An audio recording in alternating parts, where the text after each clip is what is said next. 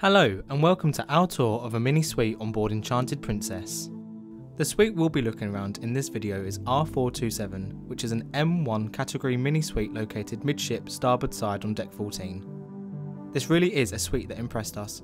Beautifully decorated, stylishly appointed and incredibly practical.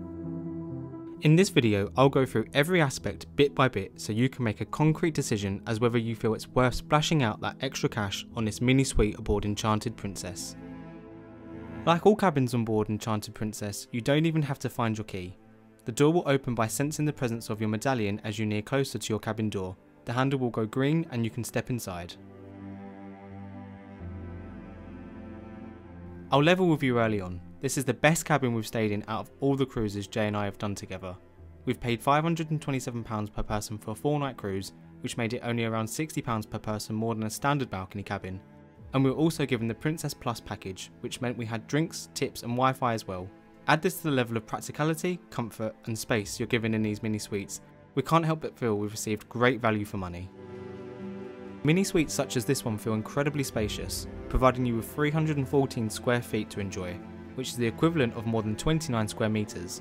While the balcony is quite a bit longer than what you would get from a standard balcony cabin on Enchanted Princess, the depth is still a little smaller than what you get on other classes of ship, at just 40 square feet in surface area or around 4 square meters. As you can see, because of the lack of depth in the balcony, you don't get the luxury of having sun loungers, which many people may expect from a mini suite. If sun loungers is a must when choosing your suite, then you'll need to upgrade to grades which fall between S2 to S5 on Enchanted, as they are located in the corners of the forward and aft sections, giving those balconies just a little more depth to accommodate loungers. Even though this mini suite is spacious enough, a surface area of 314 square feet is a little smaller than what's offered by competing cruise lines.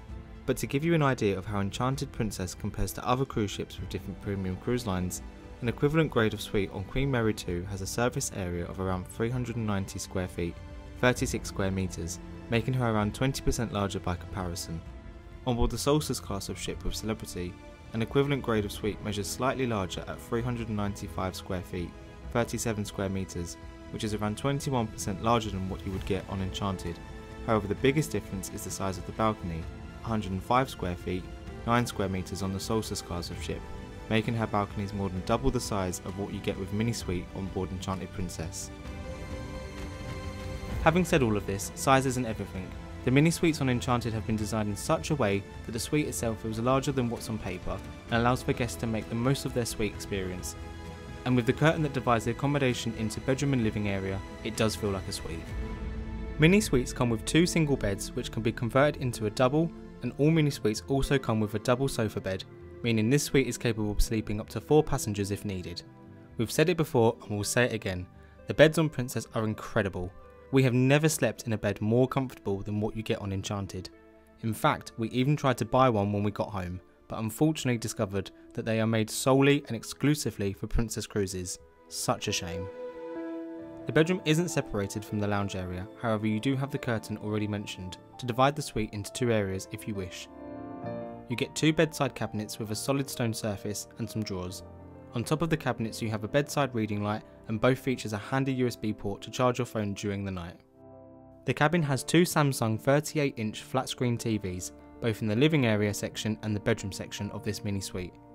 Both are fully interactive, and as interactive TV systems go on cruise ships, they are pretty good. You can do pretty much anything from the comfort of your cabin: book restaurants, order room service, check your cabin statement, order spa products, watch movies on demand free of charge, and much more. Very few interactive TV systems we've used on cruise ships match what is offered by Princess Cruises. Mini suites come with tea and coffee making facilities, and as a perk of being a suite guest, you also get a mini bar and a couple of bottles of wine.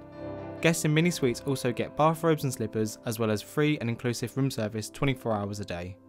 In the lounge area of the mini suite, you'll also find another bedside cabinet with a shelf and some drawers, which is perfect if you're sitting on the sofa watching TV, or if you've converted the sofa into a bed. You don't have a lamp on this unit, but you do have a couple of lights fixed to the bulkhead behind you, which gives the lounge area a very cosy feel.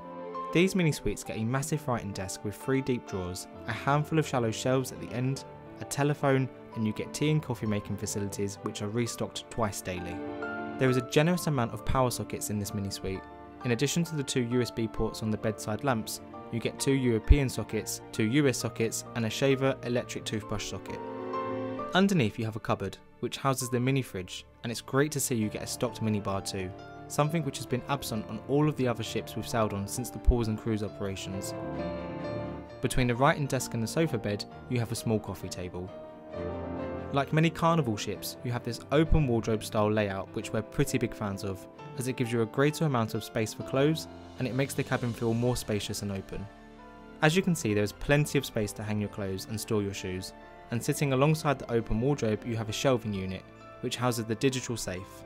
The digital safe is a fair size and able to accommodate wallets, passports and an iPad, but probably not enough to store anything larger than a 10-inch screen laptop. Opposite the walk-in wardrobe area you have a full-length mirror fixed to the bulkhead, and with this other mirror between the bedroom and the wardrobe you can always give your back end a check before heading out to dinner. The bathroom is a pretty decent size and is appointed to a fairly high degree. You get a single wash basin with foam tap, a large mirror fixed to the bulkhead, a shaver plug socket, some shelving and a full-size bath with shower. If I was to be a little pedantic, it is a little disappointing to see that the body wash, shampoo and hand wash you get aren't luxury products and do fall short of the offerings made from other premium cruise lines like Cunard and Holland America. Even P&O give white company toiletries to their guests, and they give guest shower doors in their bathrooms on their newer ships like Britannia and Iona too. This mini suite excels in many areas, but it does feel as though the bathrooms are not as well as appointed as their nearest rivals. In summary, we really like this mini suite on board Enchanted Princess. We love the decor, it was in immaculate state of condition, it was unbelievably comfortable, and like all accommodation on Enchanted Princess, very practical. Although it's not the largest mini suite in the world, it feels bigger than it is, and it comes with many of the amenities and benefits you could want from a suite of this grade. It's just a shame that the bog standard toiletries provided and the shower curtain don't match the premium image the company tried to sell, but this is just a small observation. We still say that this ship is the best accommodation we've stayed in on a cruise ship. So, would we recommend splashing out the extra cash on a mini suite aboard Enchanted Princess? 100% yes. It's pretty much ticked all of the boxes for us personally, and trust us when we say you won't get a better night's sleep. So what do you think of this mini suite aboard Enchanted Princess? Let us know your thoughts in the comments below. If you've enjoyed this video, please give it a thumbs up and subscribe to our channel for future cruise content. We'll see you next time.